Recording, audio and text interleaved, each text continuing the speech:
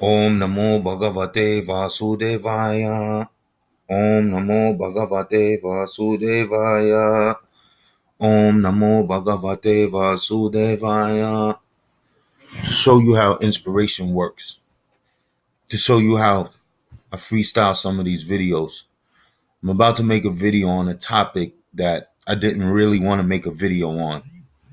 And that's because it's one of the most controversial topics in the world today.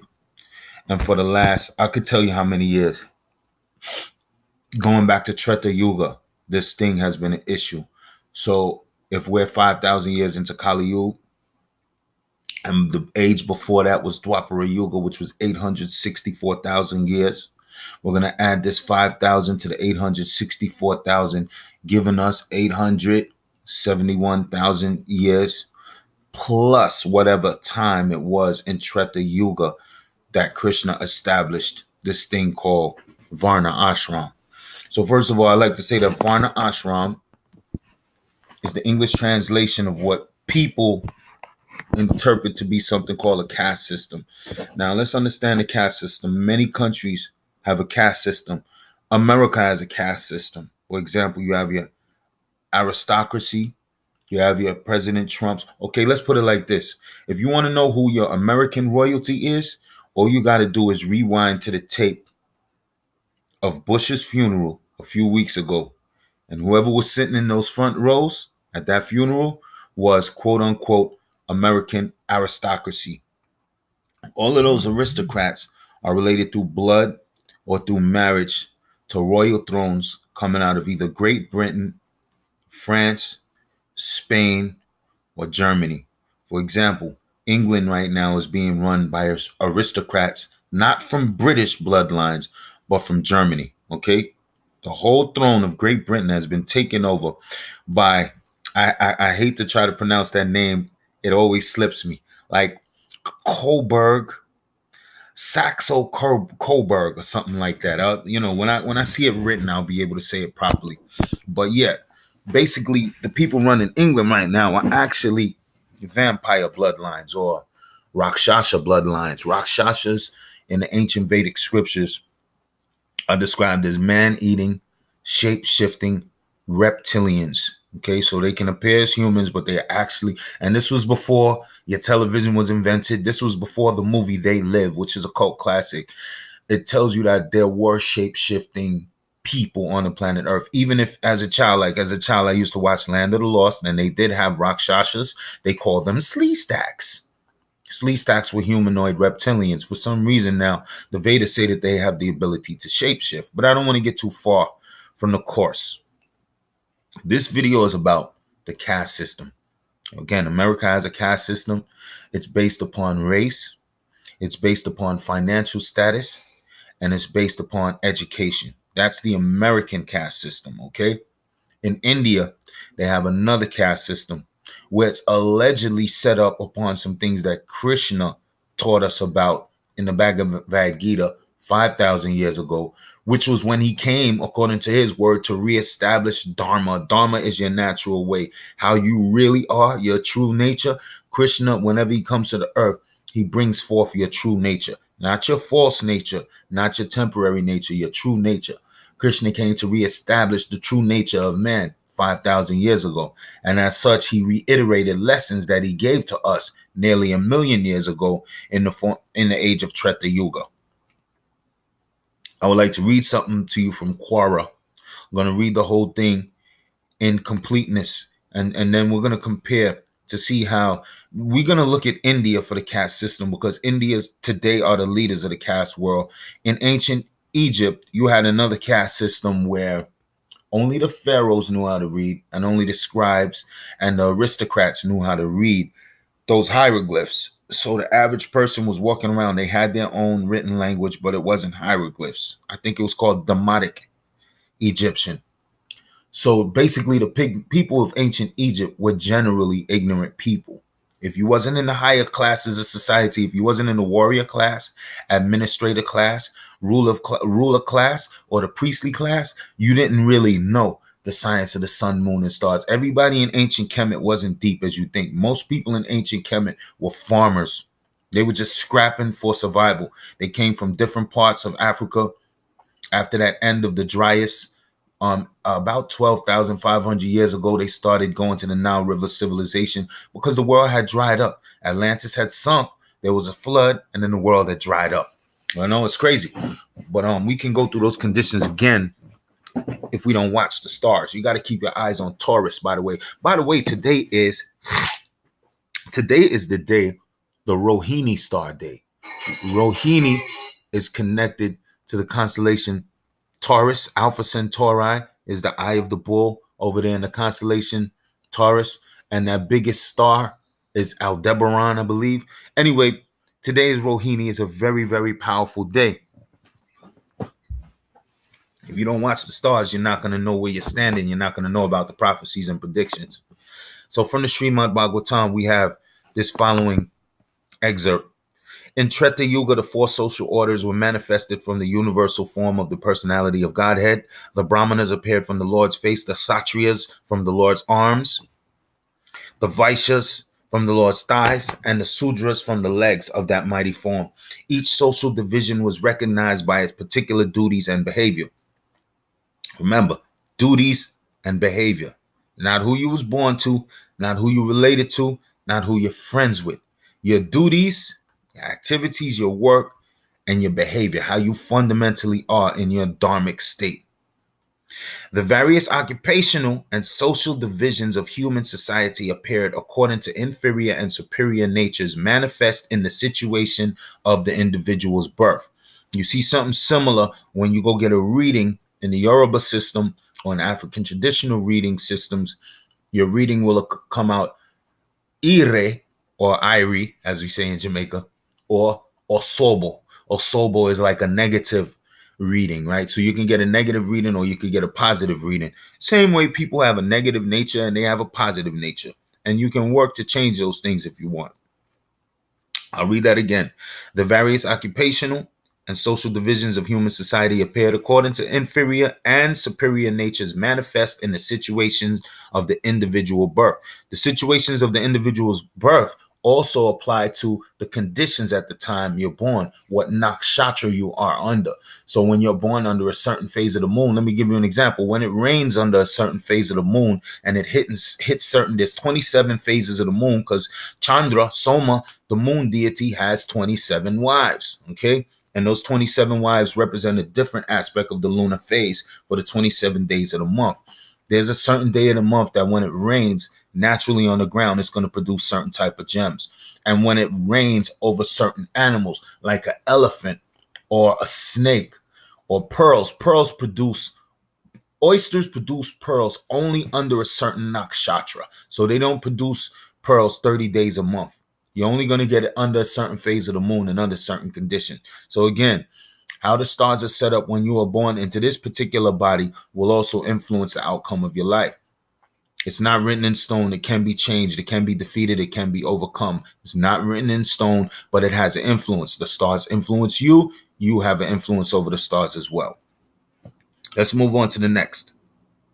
Peacefulness, self-control, austerity, cleanliness, satisfaction, tolerance, simple straightforwardness, devotion to me being Krishna, mercy and truthfulness are the natural qualities of the brahmanas. So a brahmana comes from the word bri, which means to expand. When I used to work at Phoenix House, one of the counselors said to the clients, he said, you can lift a 300-pound weight, but you can't lift a thought. His name was Paul Williams that said that. Paul Williams said to the clients, you could lift a 300-pound weight, but you can't lift a thought. If you can't lift a thought, you are not a part of the intelligent class. I'm not calling anybody less intelligent. What I'm saying is intelligence has the power to expand because it is the second of the subtle elements. We have three subtle elements: mind, intelligence, and false ego. Your mind will not expand if you don't have the proper intelligence. So the intelligent class are called the Brih or the Brahmanas. Some people call them Abraham. Okay, and from Abraham we get three Abraham religions that are destroying the world because people took it the wrong way. Just like Varna Ashram, just like the caste system is being taken the wrong way. Dynamic power, bodily strength, determination, heroism, tolerance, generosity, great endeavor, steadiness, devotion to the brahmanas, and leadership are the natural qualities of the kshatriyas. Kshatriya comes from the word ksha. Ksha means to strike or to harm someone. And tre comes from trayate, which means to deliver. So a kshatriya is a person who delivers you from harm. Your president is supposed to deliver you from harm. He's not supposed to shut down the government whimsically when people got bills to pay. You know what I'm saying? People got bills, light bills, phone bill, cable bill, sex bill, whatever bill. You got bills to pay. Your boy wants to shut down the government because he's not a protector. He is not a kshatriya. Kshatriya is supposed to ride out in front of the enemy and meet the enemy head on. He doesn't send your sons and daughters to die. So this government you have, and this for those Hare Krishnas listening too, you know what I'm saying? Because there's a few of y'all that support President Trump. If you can support Trump, then you have no place in the golden age. You know what I'm saying? Lord Kalki needs to take you out of here with the rest of the mud. You know what I'm saying? Because there's no way you can support an evil man like Trump and then you want to pick up some japa beads and chant Hare Krishna and go tell the world what way they supposed to live, and you're voting for men who are demons in the flesh.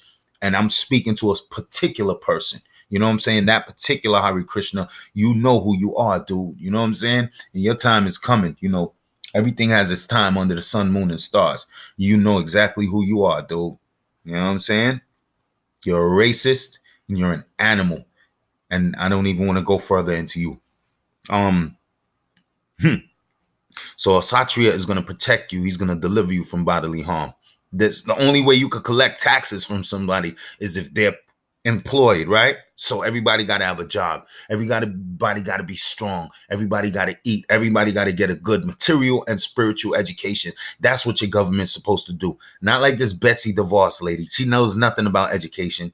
Ben Carson knows nothing about housing. None of these people are qualified administrators. That's why when I see the U.S. government, it's not that I'm some subversive force. I want this government to fall because it's a farce. It's a farce for everything decent in human society. We used to be the leaders of environmental protection. Now you could barely find clean drinking water in our schools. Let's not even go into that, right? Faith in Vedic civilization, dedication to charity, freedom from hypocrisy, service to the brahmanas, and perpetually desiring to accumulate more money are the natural qualities of the vaisyas. So the vaisya is the creative class. They generally are agriculturalists because they grow things from the ground. They feed society. So as you start to see, there's an intelligent class, then there's a muscle class, and then there's a creative class that keeps things flowing, right? And those are the vaisyas, the cow protectors, agriculturalists, businessmen. They make sure that money makes the world go round. Family people, you know what I mean? And then here's the attributes of the Shudra. Service without duplicity to the brahmanas, cows, demigods, and other worshipable personalities, and complete satisfaction with whatever income is obtained in such service are the natural qualities of the sudras. Stop. Now let's compare to the caste system. How do they have the caste system set up in India today? If you're a Sudra, you got to go clean toilets and sewers. You got to move dead bodies. You got to do all of the undesirable, detestable work for the other three classes of society. However, what Krishna said right here was something totally different. He said, service without duplicity to the brahmanas, cows, demigods, and other worshipable personalities. Pause. Stop right there.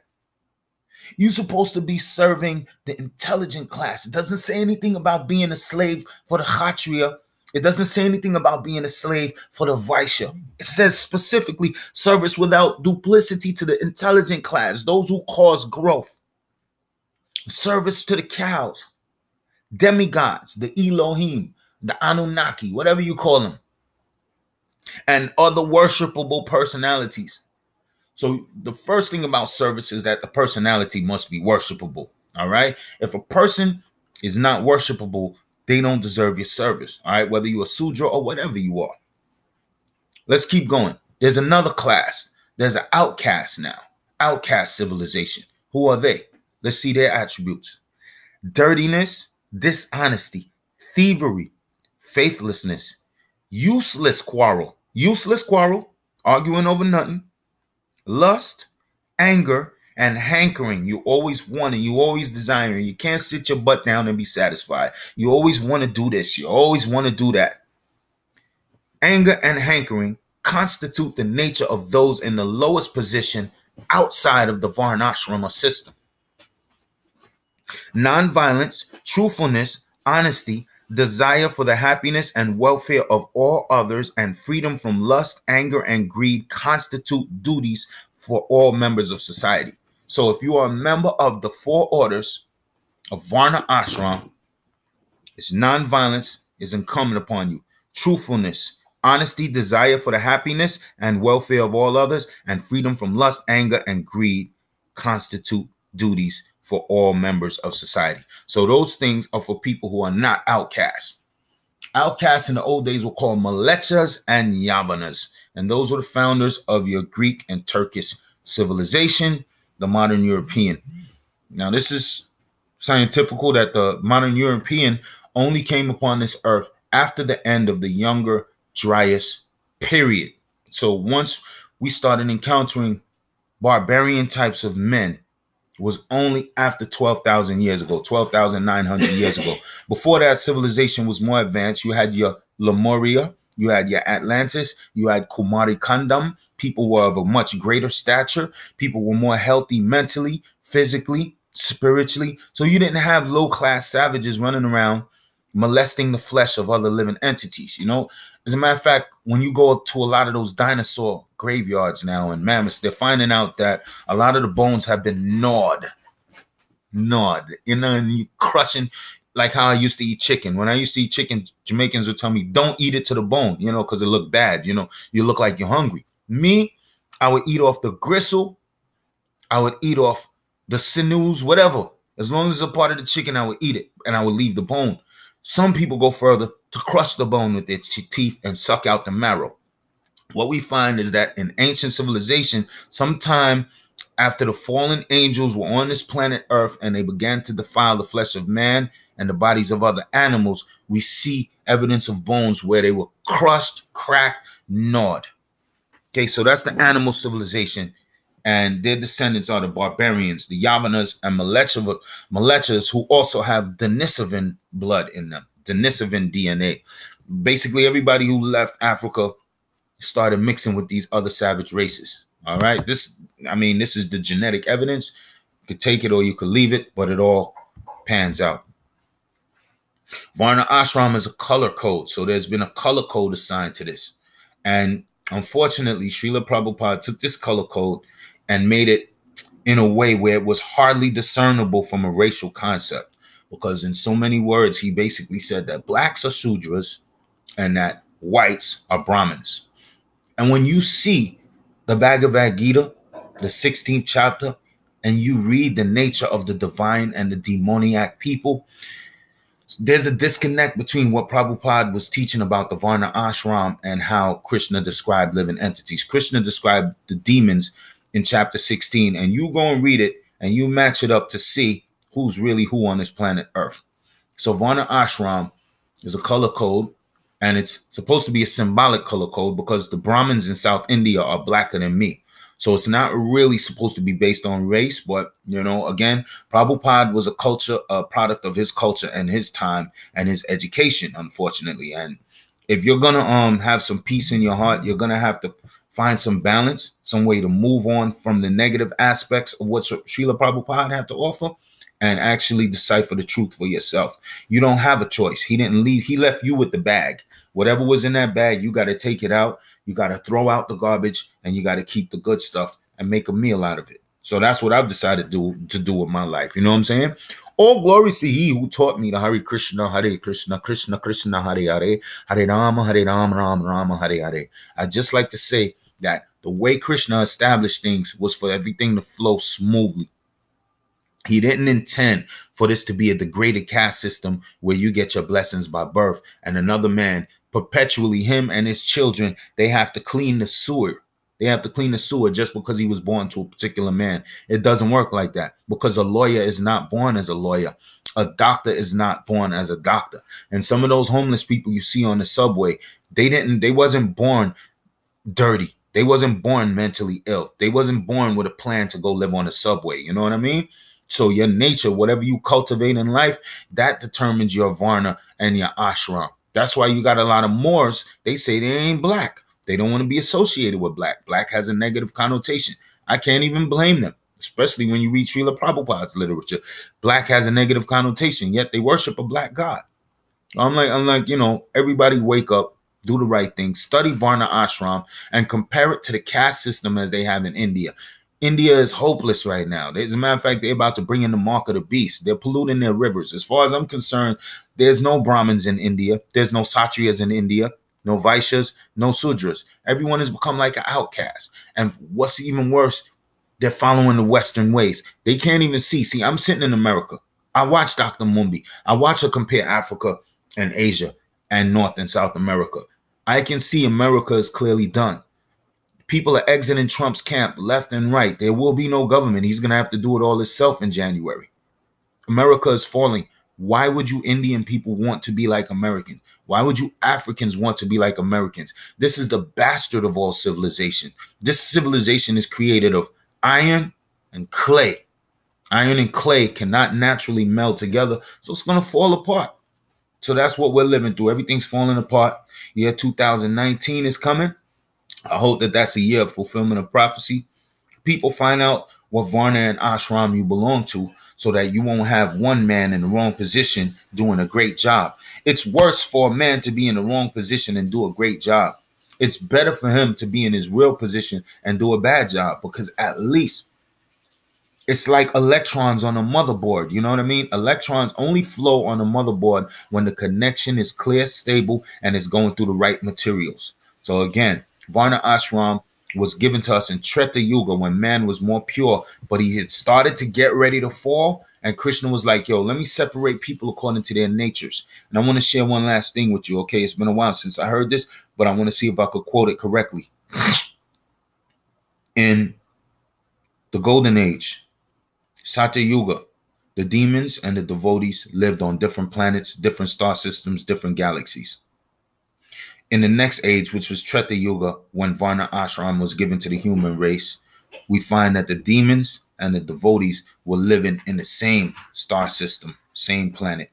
And then in the next age, which was Dwapara-yuga, when Krishna came, you had demons and devotees being born in the same family. Like Kamsa was related to Krishna, and Akrura. All of these people were related, but some were divine and some were demoniac. And then in this age of Kali Yuga, the demon and the devotee are born, unfortunately, in the same body. So you see how the negativity encroaches upon us and becomes a part of us in the age of Kali. And there's only one hope in the age of Kali, according to prophecies and predictions in the Vedic system. He said to chant the holy names of the Lord in the last days and times. It's the only means of deliverance, only way. Hare Krishna, Krishna Krishna, Hare Hare, Hare Rama, Rama Rama, Hare Hare. Again, study the caste system, verse Varnashram, and try to make sense out of it for yourself. Haribol.